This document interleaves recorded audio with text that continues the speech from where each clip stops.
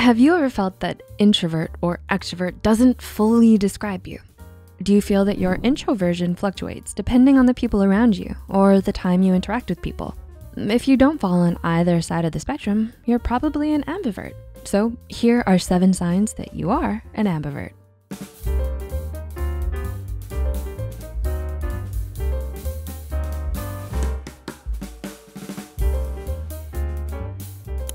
Number 1, you enjoy socializing, you just need downtime afterward. Do you like parties? How'd you spend your time at a party? Extroverts love being around people at parties, talking to many people without needing to take breaks to recharge.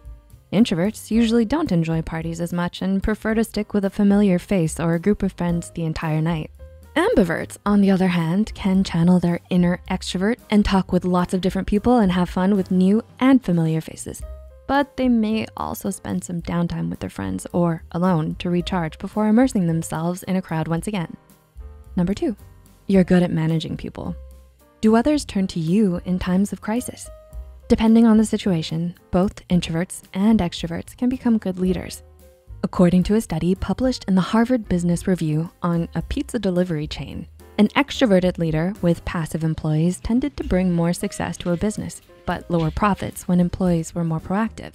On the other hand, a business had better profits when proactive employees were under more introverted management. This is good news for ambiverts who can show introverted and extroverted characteristics based on their employees' needs and adjusting to their team. Number 3, you're easy to get to know. Is it easy for you to get a conversation going with a stranger? It's hard for introverts to open up immediately right away, unlike extroverts who can start a conversation fairly easily. Ambiverts fall somewhere in between. They don't mind starting up a conversation with someone they don't know, but they also aren't known for being the center of attention or having an outgoing personality. Ambiverts can easily guide the conversation and make it an enjoyable time for both themselves and their new friend. Does that sound like you? Number 4, you work well in solo and group settings. Would you rather work alone on a task or collaborate with others? Introverts tend to enjoy working in solitude, but they can often have difficulty sharing their thoughts in a group setting. Extroverts, on the other hand, work well in group settings, but they may not be as motivated to perform when they're by themselves. Ambiverts fall in the sweet spot, in the middle, and thrive in both settings. They can make great facilitators, helping introverts speak up in group settings, and they can also be great at channeling their inner focus when working alone. Number 5, you're a good listener and communicator. Introverts are known to be excellent listeners, whereas extroverts are great at articulating their thoughts. Ambiverts take bits of both personalities. They know when to talk and when to listen, and they can usually pick up on what others want or need to hear, making them great mediators.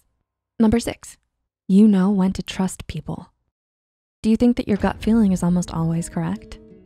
Introverts have a difficult time opening up, often distancing themselves from others before fully trusting them.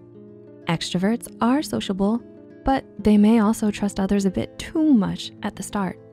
Ambiverts tend to be more discerning and know how to make the other party feel at ease, and also how to provide the right information at the right moment. And number 7, you'd rather have your weekends packed. Would you rather have your weekends filled with activities or free from stress? Whereas introverts would rather do their own thing and relax. Ambiverts enjoy going out occasionally. Staying home for too long, although nice every once in a while, can drain them, and they'll often find ways to socialize on the weekend. Do you relate to any of the signs above? Are there any that we've missed? Let us know in the comments below. If you enjoyed this video, please share it with those who might benefit. The references and studies used are listed in the description below. That's all for now, friends. Until next time.